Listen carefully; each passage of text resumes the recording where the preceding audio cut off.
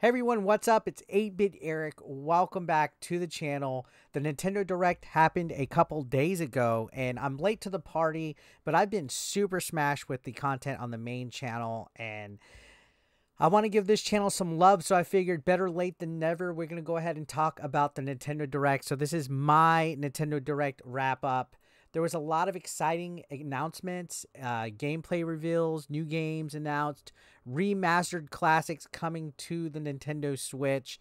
So let's go ahead and get started. I can't wait to share with you my thoughts. Grab yourself a snack, sit back, and let's dive in, shall we? So first up, the one thing that I want to touch on is Pikmin 4. I fell in love with Pikmin when I played the game that was on the Wii U, and it seems so long ago. Pikmin 3. So playing these games is kind of like a different type of vibe, more of like a puzzle platformer. And at this event, we got a huge amount of content here. It kicked off the Direct.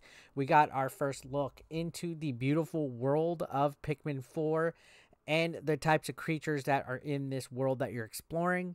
We also got introduced to a new helper. It's a dog named Oatchi. I'm a dog guy, so I'm all for that. He's gonna help you be able to maneuver over obstacles and attack enemies. You know, Pikmin is always a wonderful type of game, and I think it's nice. You know, people are always like, "Can we get a new game like from something that they forgot about?" And you know, come on, and people are always like F-Zero, this and that, this and that. I think Pikmin is a IP that Nintendo really wants to be successful, so this looks like it's going to be that. Now, this comes out July 21st, and my birthday month, so I know what I'm getting for my birthday. And yeah, I can't wait to see what adventures await us in this. Now, the next game we're going to talk about that they showed up was a surprise. I was not expecting this. I am wearing my shirt in observance of this. I have a nice Samus shirt you can see right here. Metroid Prime Remastered. They revealed this. Pretty awesome. It's finally on the Switch, and they shadow dropped it. They literally pulled you could play it today. Now, it's coming physically at a later date. Pretty badass. I played a lot of the original Metroid Prime on the GameCube back in the day. I'm going to wait for the physical release to buy it, or maybe I'll double dip and get it digitally and keep the physically sealed. I'm not the biggest Metroid fan, I'm going to be completely honest, but I definitely feel that this was a much needed release for Metroid guys. It seems like you guys have been left in the dust since the teaser of Metroid Prime 4 that never came out, never came to fruition. So I feel for you guys. I definitely do. But I think next year is going to be your year, guys. I think we're going to see an exciting announcement with Metroid Prime 4 come E3 season.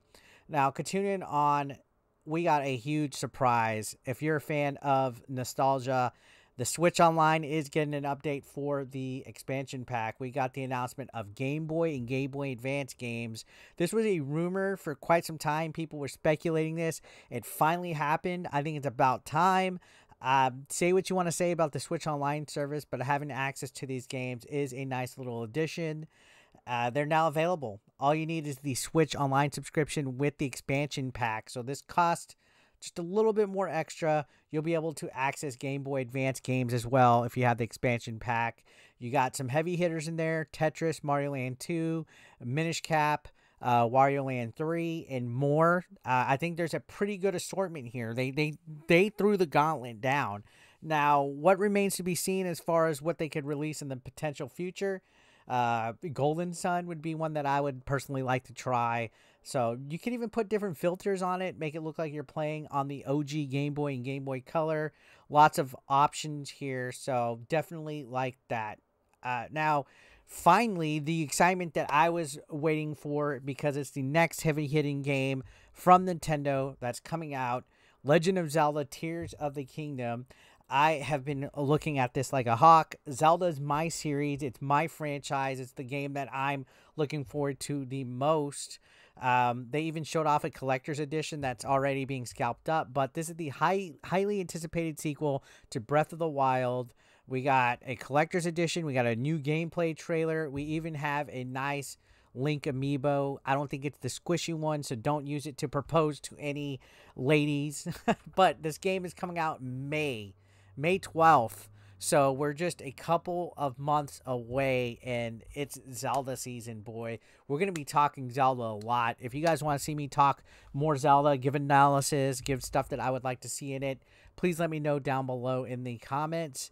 And yeah, that was just a taste of a lot of the amazing announcements at the Direct. We even had like that Maraca game, Samba de Amigo. They showed that. They showed a few other games. It was good to finally get a Nintendo Direct out there because, let's be honest, Nintendo's kind of been dry as far as first-party offerings go. You know, you get this weird sense of quietness from Nintendo often towards the end of its life cycle of whatever console it's on. They start off with a banger, and they get hit after hit after hit after hit, and then it kind of dries up, and then Nintendo kind of does this disappearing act. But I think Nintendo's been caught off guard, honestly, and I want to touch on this in a separate video. I think they've been caught off guard with the success of the Nintendo Switch. In all honesty, I feel that they weren't anticipating it doing so well. They came off of a console, the Wii U, that just completely bombed. Had great games, though, but it completely bombed. And now I think they're having to regroup, especially with Metroid Prime 4 being delayed. I think that threw some bones in their soup. I think it threw some eggs in their bat. Like, you know, it basically just ruined their plans for a little bit. It was a wrench in their plans, and they weren't ready. You had a couple of games delayed with Zelda and stuff like that. And, you know, there was a lot of exciting announcements. We're in February, so I think come June, you know, E3 season, even though Nintendo's not participating in E3, they usually do their own Direct. So I think by then we're going to see some stuff. We got the Mario movie coming out. Maybe we'll have the hint of a new Mario game being revealed here pretty soon. Mario Kart is getting some fucking badass expansions. Birdo just got it added onto that. So if you're a Nintendo fan, don't give up. I think they're going to surprise us, especially with the Switch, because they're going into uncharted territory here with how well the console's doing. And I think they're not going to let us down. They're not going to let it flop. Is there going to be a new Switch model and stuff? I don't know. That's all speculation, and, you know, who knows? But with Zelda Tears of the Kingdom being their primary focus right now, and then eventually Pikmin 4, what's left after that is Metroid. Like, naturally, right? Metroid Prime 4 will eventually be thrown into the gauntlet. And then what happens after that? A Mario Star Fox? Who knows? So it's exciting times. This Nintendo Direct was a great banger start to the season, and I think we're going to be in good hands here. I'm going to be honest. I kind of was getting a little let down with Nintendo, but they redeemed themselves. So thanks a lot for watching, guys. Subscribe if you haven't. I do live streams and extra video content here. Would love to have you guys on. Thank you for watching.